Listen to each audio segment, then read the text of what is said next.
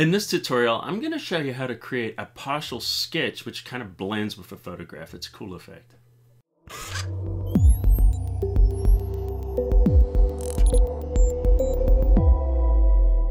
Hey Cafe crew, it's Colin Smith here from photoshopCAFE.com.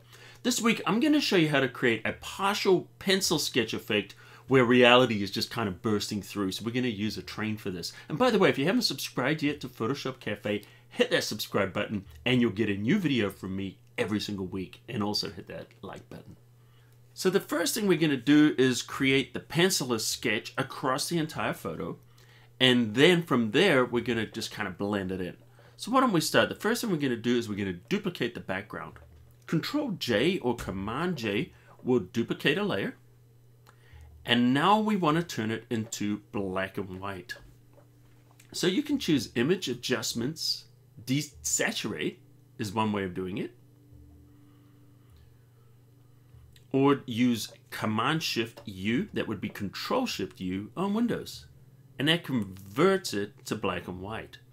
Great, now we want to duplicate the layer again. Control J one more time, or you can click and drag into the new layer icon, and that will create a duplicate. Now we want to invert this duplicate. So Control I, that's Command I on the Mac, will create an invert. So what we have right now is we have a black and white adjustment, then we've copied it, and we've inverted it. Now we want to cancel it out, and we can do that using a blend mode.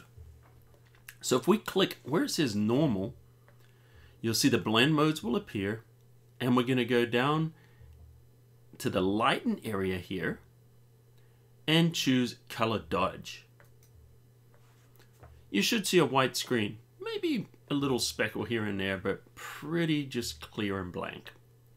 So what we're going to do now is we're going to create a blur, and that's going to create some separation and difference, which we're going to see.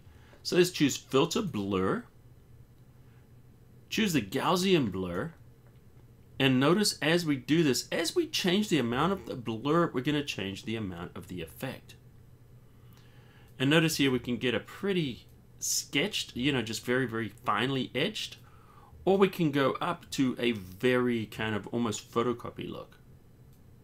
So let's find it somewhere in between. So we're looking something that looks like a pencil sketch.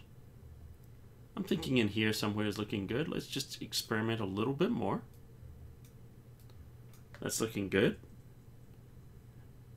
And I think we'll just apply that. Click OK. Great.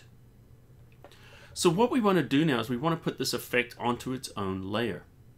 So we're going to select both of these layers. And what I did is I just clicked the Shift key and clicked to select them, and then just hit Control G, that would be Command G on Mac, to put this into a new group. Excellent. Now all we need to do is create a layer mask. So just click where it says layer mask right here. You can see that. That's our layer mask. Great. So now what I'm going to do is I'm going to hide the top group for now, and I want to make a selection around the train to just kind of help.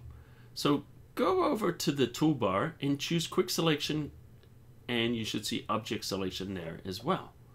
If you're using an older version of Photoshop, then you'll have to make that selection using the Quick Selection or other selection methods.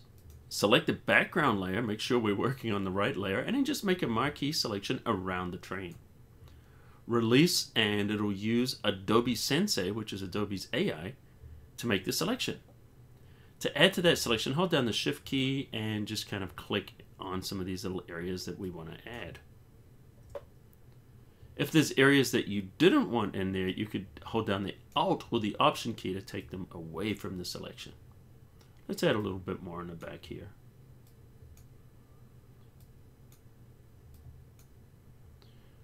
Great.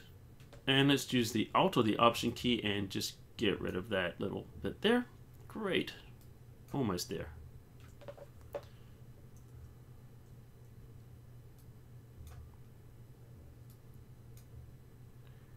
And if it's not perfect, don't worry, we can always fix this later. Great. So what we're going to do, if this selection active, we're going to show our top layer again. and I'm going to click on that layer mask. Notice the selection is still active, so you can select from one layer and use that selection on other layers. And what we're going to do now is we're going to hit the D key to reset foreground background colors, and then just tap the X key. And this will make the foreground black, or you can just click inside that little swatch there. And then you can just choose black. Let's grab a brush, so hit the B key for brush. Make sure we're using somewhere, where are we there about? Let's go a little bit bigger. That's fine. And we can turn the hardness all the way down, so it's a soft edge brush. Make sure that we're in normal blending mode, opacity is set to 100, and the flow is set to 100.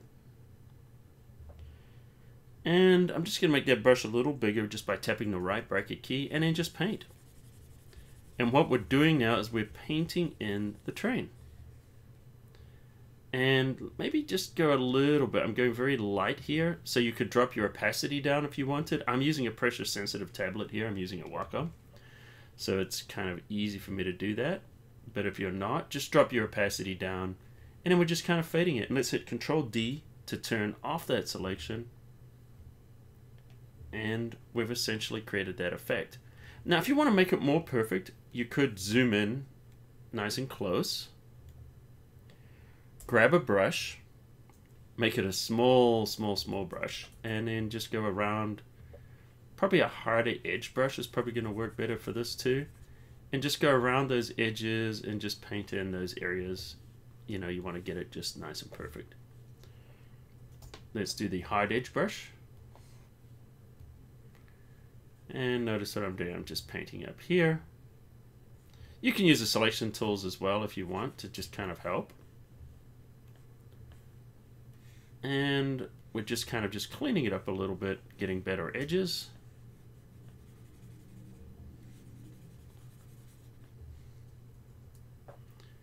And there we go.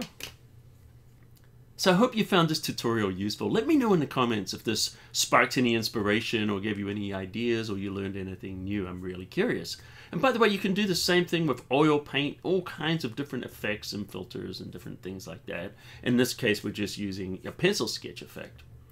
And if you're new here, welcome to Photoshop Cafe. Hit that subscribe button and turn on notifications. You get a new tutorial from me every single week. If you guys like this, smash the like button into dust. And until next time, I'll see you at the cafe.